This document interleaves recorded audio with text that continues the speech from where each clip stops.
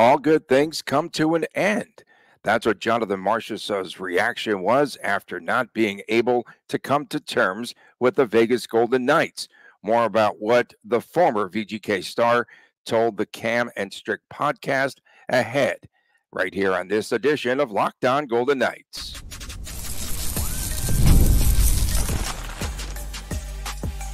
You're Locked On Golden Knights, your daily podcast on the Vegas Golden Knights, part of the Locked On Podcast Network, your team every day. Hi again, everyone. Tony Cardasco and Chris Golick from Las Vegas. Thanks for making us your first listen each and every day. Find us wherever you get your podcasts. Please subscribe to our Locked On Golden Knights YouTube channel. We are brought to you today by Gametime. Download the Gametime app. Use the promo code LOCKEDONNHL. You will get $20 off of your purchase. Download Gametime today. What time is it? Game time. Johnathan Marchessault. Gave me chills about the old Chicago Bulls. What time is it? Game time with their little pre-games. That was it's kind of good. Good job, Game Time. Good copy. Good copy. Okay. Johnathan Marchessault was interviewed on the Cam and Strick podcast, talking about a variety of topics, including perhaps a lack of loyalty by VGK. Marchessault, who was a day one Golden Knight, said that he didn't have any real things to consider. He thought that he did a good enough job in the past 7 seasons to deserve a new deal. Said he was not asking for anything outrageous, not trying to steal a bank or anything like that, is what he said specifically. It's life and you move on. Marchessault said VGK stopped at a 3-year deal. Marchessault wanted a 4-year contract. Didn't you say that you thought that he wanted 5 years for term? Because 4 years I thought was always the deal. I had thought 4 and 5 was the contingent point. Marchessault, the VGK offering 4, Marchessault wanting to get to 5. That's kind of what I heard through the tea leaves. And I told you 4 from day right. one. And my point is now this. I think I mentioned last week I've been a lot more positive and stuff. And I think my exact quote actually was I got over my hissy fit about Marchessault and started to look forward to the season and everything. And then Marchessault goes and does this interview and pisses me all off again. And I'm not happy right now. I was in the car driving. I was pissed off enough because I'd forgot something at my shop where I pick up for my cards and stuff. So I have to go all the way to basically 215 in Flamingo. I got to 215 in Decatur, heading back towards Henderson. And I'm like, oh, and a few 4-letter words that came up in the podcast that I can't say here. So I had to go back and listen to more of the interview. And so, yeah, here we're grumpy again right now. But, the fact that it simply was 1 year of term, like 5 years, okay, fine. I get VGK saying that's too much. But 4 years, like that's just, I don't know. And the fact that Marchessault himself was trying to negotiate with Kelly, and I'm sure you'll take us down that path in a little bit later. Marchessault did everything he could on the ice, in the locker room, and off the ice, and it's unfortunate that the team couldn't find the desire, if you will, to give him that 4th year.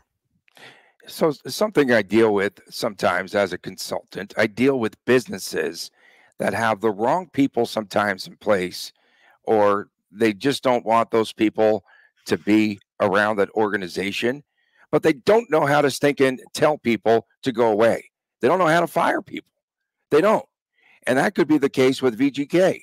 Hear me out. So I like, that Marchessault took matters into his own hands, according to what he said on the podcast. He said at first he had Pat Brisson speaking on his behalf to VGK. Then around the start of free agency, Marchessault says to himself, hey, I know these guys. I talked to Kelly. I talked to McCrimmon every day. I talked to George McPhee every day. So he picks up the phone and he calls them both on back-to-back days. And he asks the general manager, McCrimmon, hey, what's going on? Cannot get a straight answer. Cannot. Can we come to terms, he says? And then he calls McPhee the next day, and he gives Marchessault the royal runaround. That's what we call it in the biz, the royal runaround. Kelly's taking care of all negotiations. Step it up, guys. Just be honest with people. Be transparent. Their lives are on the line. And, it's like they don't know how to tell people or to get rid of people or to deal with people in the proper manner. That's poor business, bro. I hate to say that. That's what it sounds like to me. And then Sunday says there's signs of nothing. They showed nothing at all. And they weren't budging. And so on 3 consecutive days, and then he goes, okay, I want to go to Nashville. Seems like they have it going on. He said between Nashville and Florida, those were the top 2 toughest teams that VGK had faced in the past season. So, and since that point, they every day for 7 years, right? They know each other. They show up at work together. They say hi. They just go back and forth, extending pleasantries, getting their cars detailed together every day, eating BLTs. I was waiting for that. I knew that was coming there. Every single stinking day, Chris. And Marchessault said he has not spoken to McCrimmon or McPhee since. This is just bad business. Just be honest with people. Just go away is what they're telling Marchessault, but they don't know how to tell him that they don't want him around the organization anymore. It seemed like on that Sunday is when that officially happened, when Marchessault, per the interview, called Kelly and basically, to use your quote from the way you opened the show, I guess all good things must come to an end. So it happened. Did it need to get drawn out like that? I don't know. Was there a glimmer of hope where VGK was going to possibly give Marchessault that 4th year? Was VGK hoping that eventually Marchessault was going to give in and just take the 3-year deal? I guess that's the what we don't know. And I guess my perspective and everything else, Tony, about the business and the communication, I think my response honestly is, so what? So what? This is the culture. And this isn't a bad thing, I guess, and maybe I'm jumping on the bandwagon here, but this is who the Vegas Golden Knights are. I have been very complimentary of Kelly McCrimmon, and I think my quote was something along the lines of how he conducts his business in an unapologetic manner. And I think I went farther to say with him not being concerned about the way things are going to look through the media with the fans and things like that. Some of the things Marchessault did talk about are talking about the locker room. He referenced Robin Lehner, and Robin Lehner on paper having a great season, but the Golden Knights not maybe thinking about the locker room and things like that. And then obviously Marchessault went on to talk about how he feels his effect on the locker room is and how positive he is and everything. And he mentioned that in his conversations with Kelly McCrimmon down the stretch, trying to get a deal done, and it didn't matter. It didn't matter. So, this is who the Golden Knights are, and you're going to, as a fan, as a journalist, as a podcaster, as a writer, as whatever the heck we are these days, it's something that we all need to get used to, because this is the life of being a Southern professional hockey supporter in Las Vegas. Your favorite player is going to be gone. The player you enjoyed the most is going to be gone. We're about to talk about in the 3rd segment another misfit who has no signs of an extension even being discussed right now. So this is life with the Vegas Golden Knights. Tony, you're a Yankees fan, right? You've been through this for the last however many decades you've been on this earth. Just a couple. It's a lot. It's a lot. So, it is what it is, Golden Knights fans. It is what it is. And the end of the day, there's still hopefully going to be a competitive product on the ice. Obviously, we'll see once the camps get going, how things look. So was I a little bit too harsh in that first segment, second segment? Well, I don't think so. I don't think. Him. No, you have the same emotion that I had all summer and that a lot of fans had, and going back to the Fleury trade. But after therapy, you're much better now. Okay, but here. Okay, good. I like that comparison, actually. Therapy. What was the therapy, Tony? The therapy was getting over the fact that Marchessault's gone and that they didn't deal with him the right way. Before that, the therapy right now is a Stanley Cup, all right?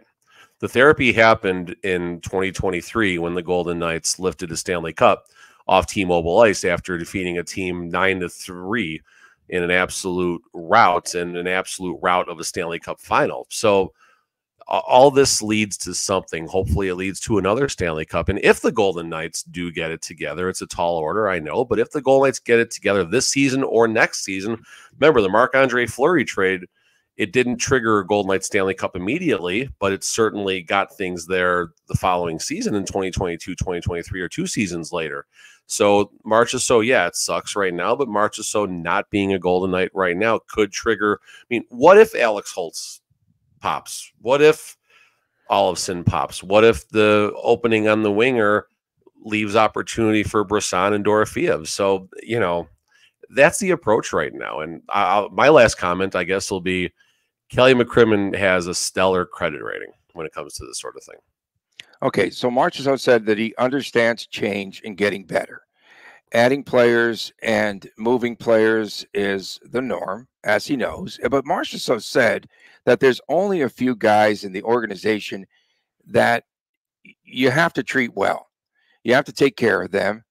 You got to know who you want to treat really well.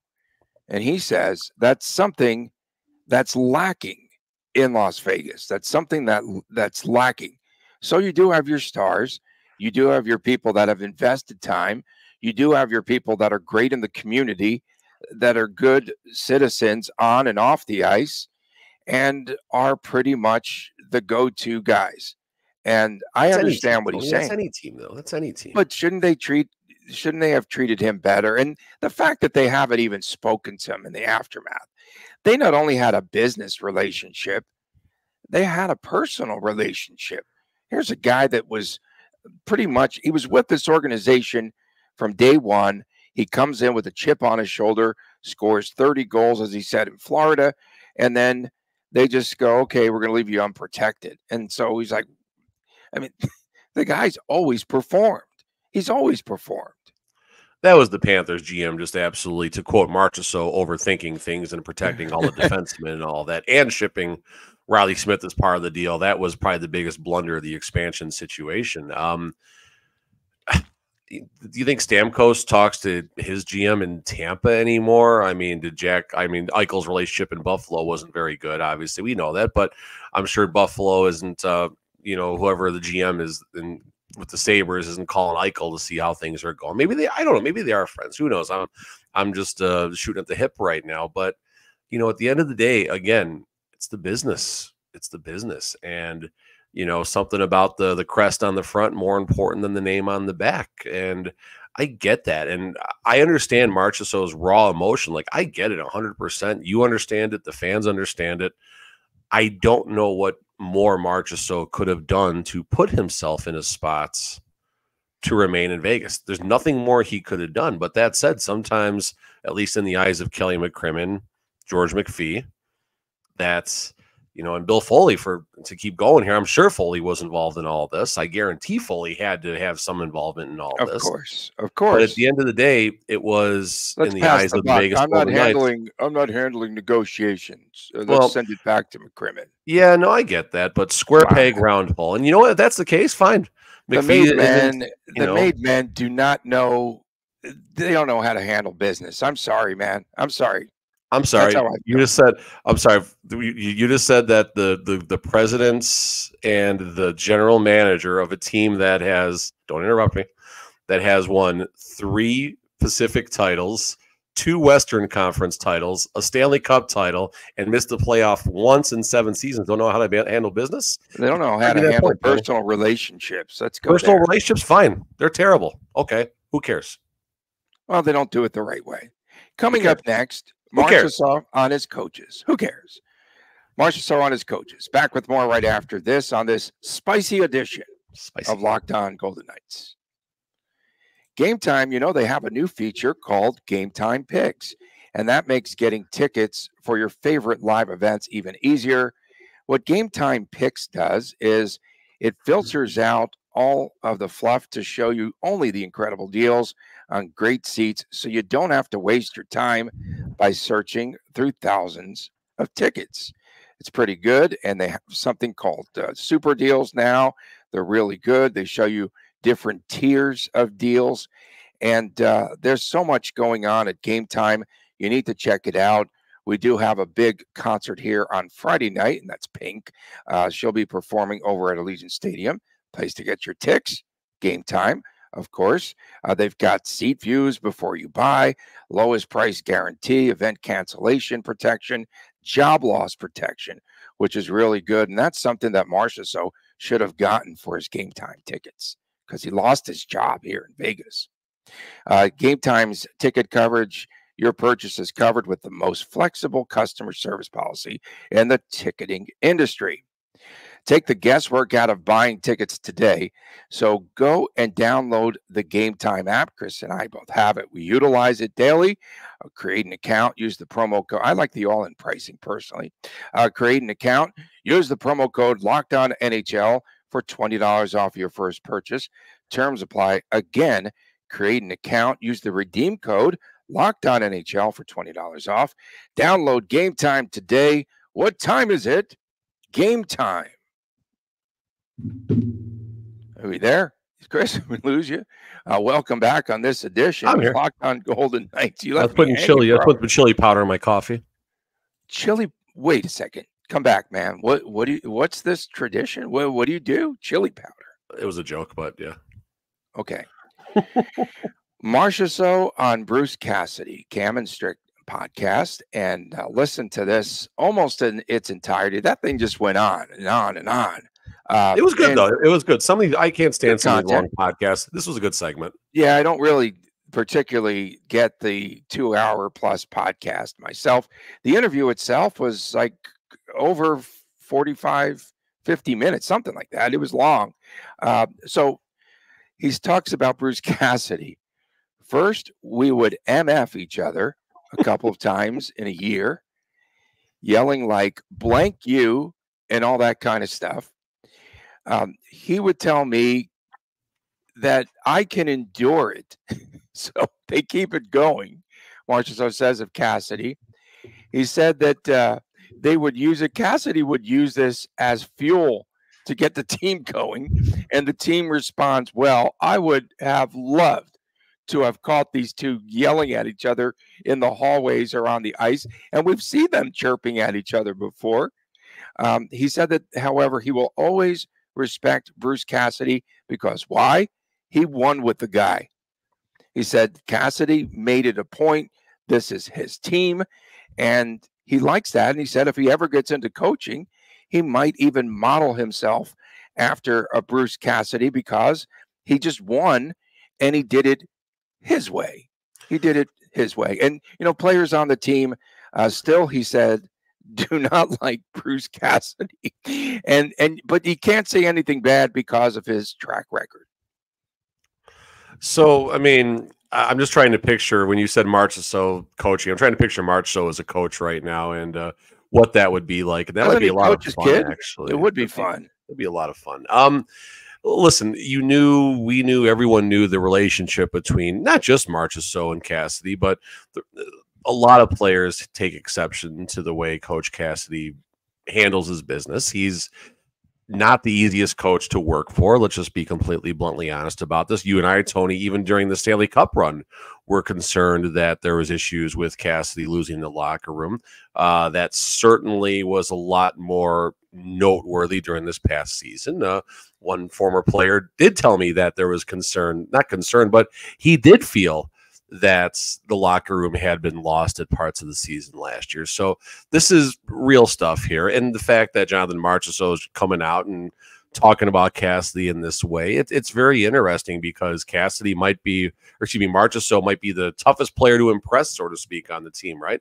Marchessault is going to be honest. It doesn't matter. I mean, I could see Marchessault walking right into Bill Foley's office and being like, hey, why is this happening? And that's who Johnathan Marchessault is. But if Marchessault now comes back and says through all these moments of turmoil between him and Cassidy and everything, if he's still coming out and saying he'll always respect the guy and everything, like that's not fluff. Marchessault doesn't need to talk up Coach Cassidy. He doesn't need to say anything positive about that's genuine. Coach Cassidy.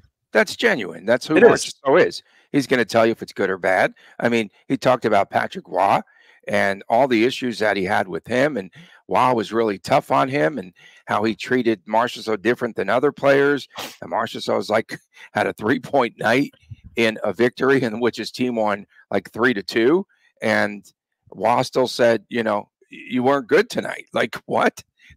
And then but again, coaches sometimes have to be difficult, have to be hard, have to get the most that they possibly can, because their expectations are probably greater for players like Marchessault. And that's what happened. And now what happens?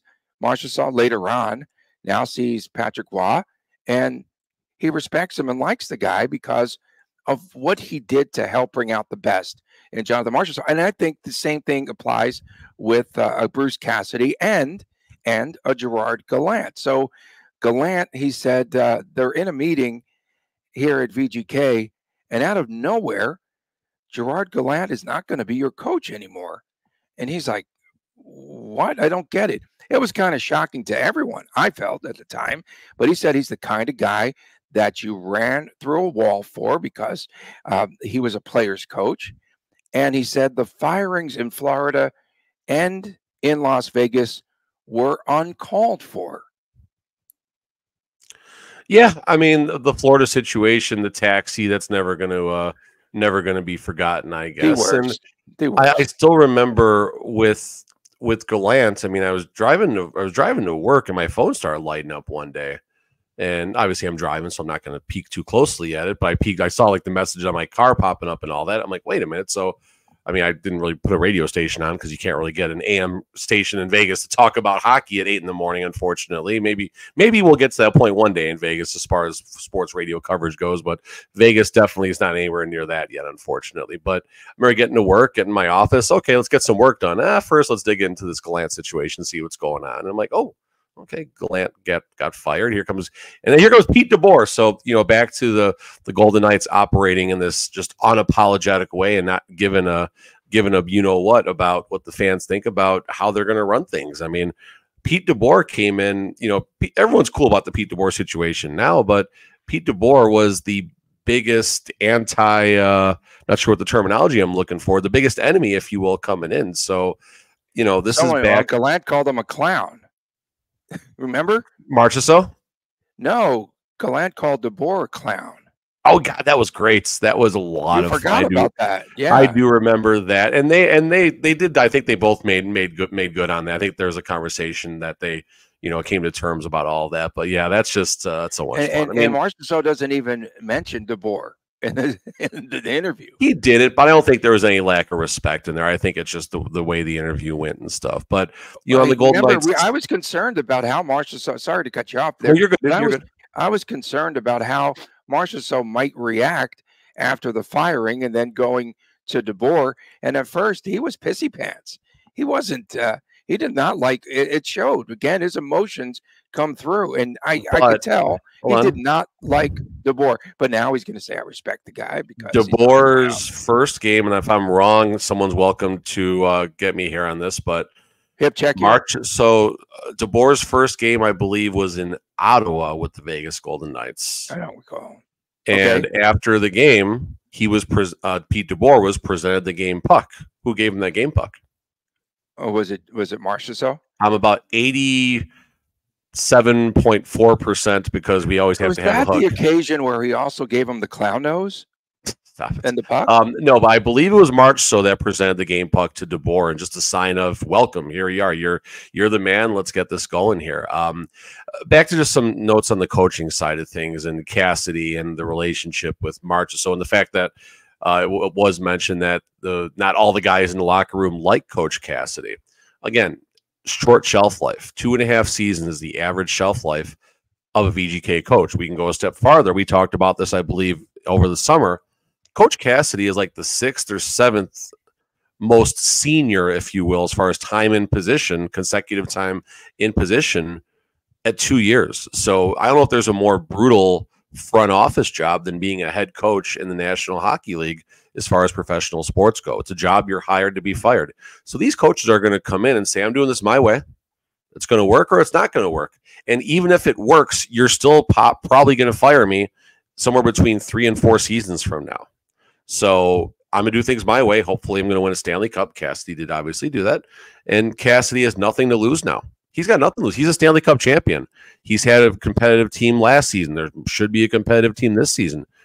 If the Golden Knights, if things don't go well and the Golden Knights do move on from Coach Cassidy this season or the next season or the following season or whatever it is, there will be 9 teams picking up the phone inquiring about Cassidy's services. And because they like retreads and they like retreads. Yeah, they just use the same coaches over and over. And that's fine. And but now this is a Stanley Cup champion, Coach Cassidy, who will go to another team. He's going to do things his way. He's going to piss off their version of Johnathan Marchessault. There's going to be a bunch of players in that locker room who don't like him, and maybe you'll win a Stanley Cup, rinse and repeat. So, again, a lot of this is just the nature of the business. And do the Golden Knights conduct their business differently? Heck yeah, they do. The lack of loyalty, fine. I'm in on that.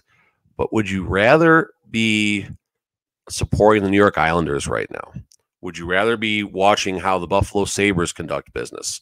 Would you rather be watching the San Jose Sharks, how they conduct business? Sure, things are looking very up in San Jose right now, but they're still a half decade away from being a competitive team, maybe more. And that's if they do things right now. They still got to do things right. And we can, Toronto. We enjoy the toxicity of following the Vegas Golden Knights. 100% we do, because it makes our job easy and it's fun. Thanks for all the content, too. Yeah. Yes, the medieval empire is definitely back. They are so back. They're so back. And that's good. And Marchessault, he says he doesn't want his season to end April 15th, and that's why he signed with Nashville. Said the Predators, Florida, as we mentioned, were the 2 toughest teams, and he will come in. He said to Las Vegas with a chip on his shoulder. And congratulations, Johnathan, too, for selling that house. He said the sale of the house went through.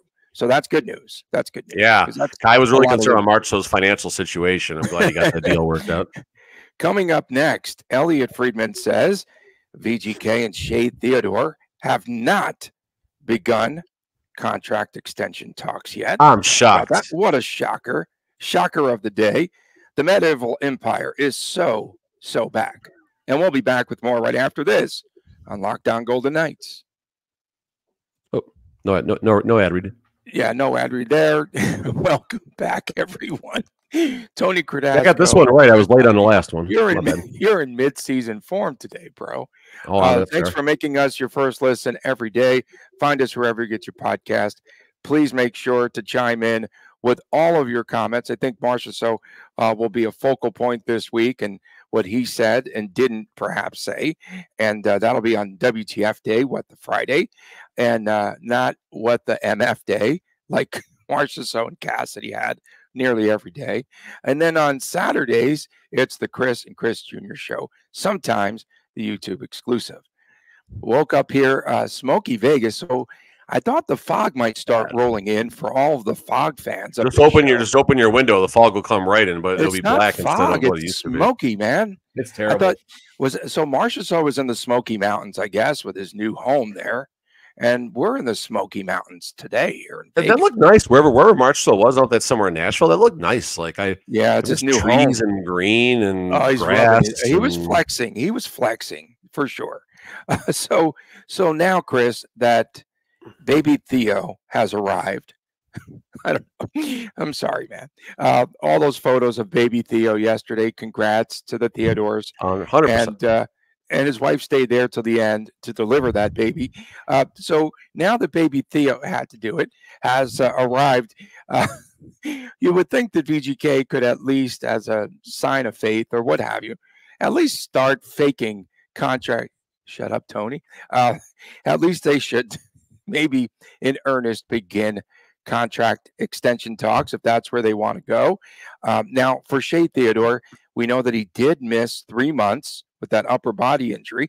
Does that give VGK any sort of leverage if they want to get a deal now, because he missed all that time last season? His production was down and all of that. And then, of course, the new kid on the block, Noah Hannafin, is taking over, though, a lot of his reps on the ice. I don't think either side is necessarily in an advantageous position here. I think the Golden Knights will try and sell the fact that, listen, bro, you've played 102 of a possible 164 regular season games over the last 2 seasons. I think VGK will try and use that. And then Shea Theodore and or his agent. We'll see if Theodore takes negotiations into his own hands because it works so well with Marchessault. But then Theodore's going to come back with his points per game output. I mean, he's close. I mean, what? Point per 91% of his games played in the last 2 seasons, give or take, whatever that math is. So Theodore's going to bounce back with that. And we'll see how close or how far apart these two sides are. Friedman obviously had some good talking points in all of this. If I can find it, I might have lost it already. But to paraphrase, Friedman made the comment, players like to stay in Vegas, and if the team wants you, they'll find a way. Right. Marchessault, I don't know if the team necessarily wanted. No, they didn't want him, or they did. They want him in his way.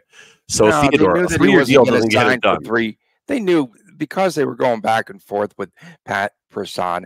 They knew that 3 years was not enough for Johnathan. Well, they were hoping that Marchessault was going to cave, and he never mentioned the amount of money that they wanted him to take. Because the money didn't matter. I think that's why. Mm-hmm. I don't think. I mean, okay, if the money, going back really fast to Marchessault, if they were offering him $20 million over 3 seasons, would he have stayed? Like if they wanted to say, here's $20 million for 3 seasons.